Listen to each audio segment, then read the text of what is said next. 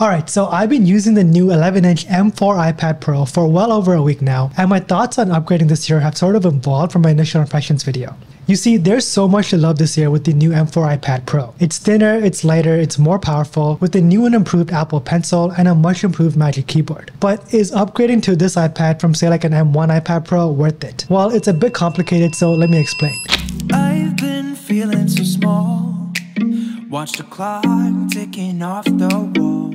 How's it going, everyone? My name is RJ, and I've been using the new M4 iPad Pro every single day as my go-to productivity and entertainment tablet. There is a lot to love this year with the new iPad Pro. So if you're new to the channel and you want to see more iPad content, then do me a huge favor and subscribe to the channel, and of course drop a like on this video. We're trying to hit 100k subscribers this year, so any support really is greatly appreciated. So the star of the show this year, without a doubt, is the new M4 chipset found inside of this iPad. It's quite literally the most powerful chipset ever made. Yes, more powerful than the M3 Max chipset found inside of the MacBook Pros. So naturally, I decided to really push this thing. I wanted to see what this new chipset was really capable of, and if I would notice any performance improvements over the previous iterations. I was doing things like playing graphic intense games, editing tons of footage shot in ProRes log from my iPhone and apps like Final Cut Pro, and I even messed around with some 3D modeling. And to be quite honest with you, I didn't notice any difference in the performance. I mean, sure, the rendering speeds were probably a few seconds faster, but nothing significant enough that would make me want to go out and upgrade solely based on the performance alone. Don't get me wrong, all of this power is nice to have, but it is quite limited by iPad OS. I don't recommend anybody go out there and drop all of this cash strictly for the performance upgrade. You'll be more than content with an older refurbished M1 or M2 iPad Pro. But if you're thinking about upgrading this year for the hardware and this beautiful OLED display, then that's a different story. This year, thanks to the thinner form factor, aesthetically the M4 iPad Pro is one of the best pieces of hardware I've ever seen. I've seen some people over on Twitter say that they upgraded solely based on the hardware alone, and I get it. The M4 iPad Pro is an engineering marvel, but it's not without its downsides. This year, not only is the iPad Pro lighter, but the new Magic Keyboard is about 40 grams lighter. This has been great for portability. My backpack feels lighter, carrying it around in my hands feels lighter, and here's the best part, using it on my lap feels a lot lighter. But there's sort of this annoying trade-off. I mentioned lapability in my previous iPad video. It's still not an official word, but I'm in contact with Webster, so we'll see what happens. But yeah, lapability is still a problem. If you overextend this iPad while it's attached to the Magic Keyboard, it does lose balance and sort of topple over. Now, this is primarily due to the fact that the Magic Keyboard is lighter this year. So if you're relying on the Magic Keyboard to watch content while it's on your lap, don't overextend the iPad too much. A little over 90 degrees is fine, but anything over and it does topple over. However, if you're using the iPad with the Magic Keyboard combo on a flat surface, you can extend the screen all the way and it will never topple over. Just some food for thought for you guys. I mainly use my iPad Pro on my lap, so for my use case, the old combo might be a better option.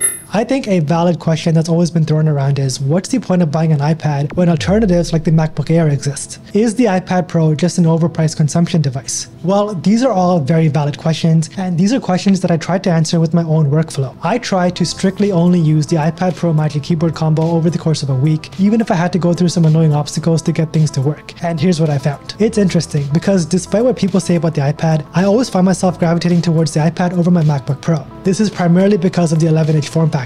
I simply prefer to use thinner, lighter, smaller devices. That's probably the reason why I'm such a big fan of the iPhone 13 mini. Downsizing all of my tech in 2024 is a huge priority for me. I'm sick of big devices and I just can't wait to get rid of my iPhone 15 Pro Max and downgrade to a smaller iPhone. Every single day I find myself grinding out this YouTube channel. I've sort of become obsessed with trying to find new ways to improve my content. And luckily my wife is a data scientist, so every week we sit down and we go over my YouTube analytics. Just brainstorming ways to improve and grow the channel. YouTube analytics is a big part of the process, so using an iPad in this scenario is a much better alternative than a laptop. We're able to screenshot my YouTube analytics and then use the Apple Pencil to circle and write down notes on sections we want to work on. For meetings like this, it's really nice to have quick access to the toolbar. Simply squeeze the Apple Pencil, a toolbar pops up, and from here you can select whatever appropriate pen tool you want to tackle the task you have in front of you. I found that highlighting also flows better now thanks to the built-in gyroscope. You can angle the highlighter to your liking, and it really feels like you're using an actual highlighter. Of course, an artist can better utilize the gyroscope, but for a simpleton like me, highlighting is probably my best use case scenario. I recently started storyboarding on the iPad Pro, and this has been a total game changer when it comes to my workflow. One of my upcoming videos next month is a video on my desk setup. So I use my iPhone's camera to take pictures of everything on my desk, and like magic, all of these pictures pictures were already on my iPad. That's the beauty of the Apple ecosystem. Sometimes it just amazes me. Anyways, I brought these pictures over to Freeform and wrote down some of my thoughts on each product using the Apple Pencil. Then I thought of ways to create a compelling storyline. And now with the storyboard complete, when I have time, I can start filming the B-roll. And I can reference my storyboard to understand the type of shots that I want to take. Here's another vital piece for your iPad combo that you should consider: a Paperlike screen protector. Now, I'm not just saying this because this is a sponsored video. I've actually been using Paperlike well before I even had a YouTube channel. So it's really nice to work with a brand that I truly do believe in. Paperlike is a matte-like screen protector that reduces glare and protects your iPad's display from small scratches and blemishes. Pretty standard, right?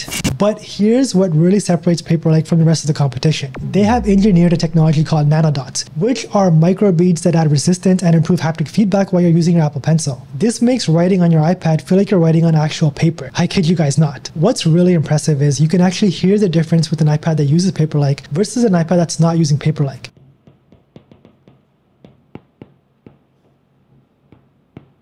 Paperlike isn't a gimmick, it's a legit investment for artists and note-takers alike. Even for someone like myself who uses the Apple Pencil just once in a while, I love the Paperlike's matte-like finish. Instead of spending $700 to buy a new iPad with the nano texture display, I get a very similar experience with Paperlike and save a ton of money. Every purchase comes with 2 screen protectors, the installation process is pretty straightforward, and if installed properly, you will not see a single bubble. Right now, you can pre-order your Paperlike screen protector for your M4 iPad Pro, and it'll be shipped to you in a few weeks. There's a link for you guys in the description below, and thanks to Paperlike for sponsoring this video. Sometimes I find myself scripting my videos, especially for longer videos like this one. Scripting makes the video creating process a lot less tedious. I'm not sure why, but when I'm scripting, I for the life of me can't seem to focus at home. I work much better at coffee shops. So I make my way over downstairs and head to a local cafe. I grab a coffee and I type away. I'm able to quickly get into a flow state, and this Magic Keyboard is perfect for hours of typing. This is the best typing experience I've ever had on any device. Much better than my MacBook Pro, much better than my MacBook Air, and it's primarily thanks to this new Magic Keyboard. The keyboard this year feels a lot more premium thanks to the aluminum build. The keys actually feel a lot better to type on, it's a bit more tactile, a bit more feedback, and I'm not sure if this is just a placebo or not, but my typing speeds seem to have improved. The trackpad is also slightly bigger this year, and there's some nice haptic feedback when clicking on things. Honestly, it feels like I'm genuinely using a small laptop. I love that I'm able to get a very similar MacBook-like experience in a form factor as small as this.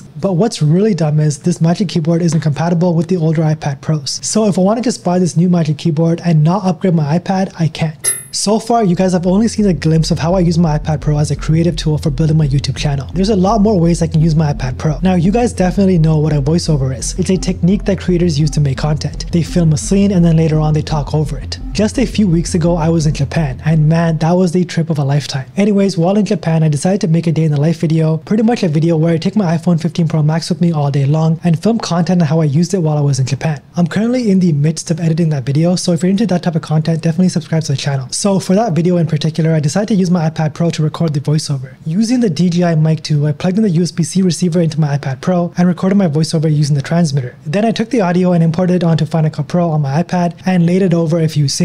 Just another way of showcasing the use of my iPad Pro towards my creative workflow. Thanks to the Thunderbolt port, transferring large video files onto the iPad is super fast. Using a USB-C dongle, I just insert my SD card into the dongle, and then I can look over all of the footage I took on my DSLR no matter where I am. And here's where this new OLED display is such a game changer. Since the new iPad Pro is now using a Tandem OLED display, the colors are much more vibrant, accurate, and true to life. This iPad's display has now actually become an instrumental part of my workflow. I'm usually shooting B-roll in my car or outdoors, and having a portable 11-inch display has been super convenient. I can quickly look over shots to see if I did a good job or if I have to reshoot some of these shots. It definitely beats looking over shots on my camera viewfinder, which is just way too small. I love how color accurate this display is. It's bright, it's vivid, and this new display has deeper blacks, better contrast. Overall, a huge upgrade with these new OLED displays. And then we have the underrated use cases for the iPad Pro. There's an app called Canon Connect, and it allows me to stream a live feed of what my camera is seeing straight onto my iPad. This allows me to get really creative with the angles. I'm able to hide my iPad away from the scene, but still get a visual on if I'm still in frame and in focus. I've been using this as a tool in a lot of my videos, and this is a great way to utilize the iPad if you shoot alone and you don't have a team around you like some of these bigger YouTubers. And then of course, there are times when I use the iPad as a standalone tablet. I quite often tend to forget that this is a tablet. It's almost always on the Magic Keyboard, but the beauty of the 11-inch iPad Pro is its size. Using it as a standalone tablet is great. No hand fatigue whatsoever. Every Friday I just kick back on my couch and watch mostly YouTube.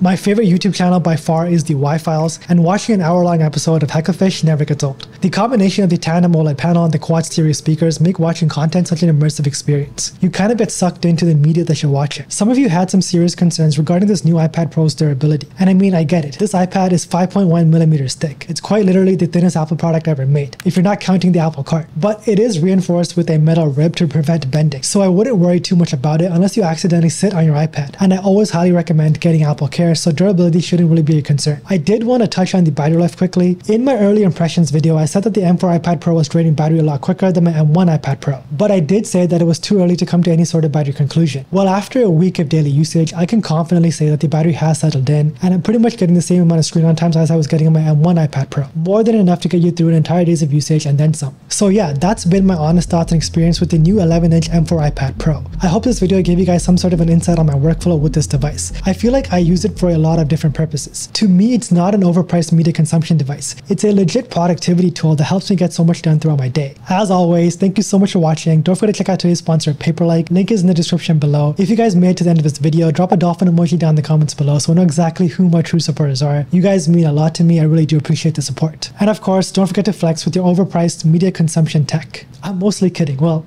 not really, but I'm mostly kidding.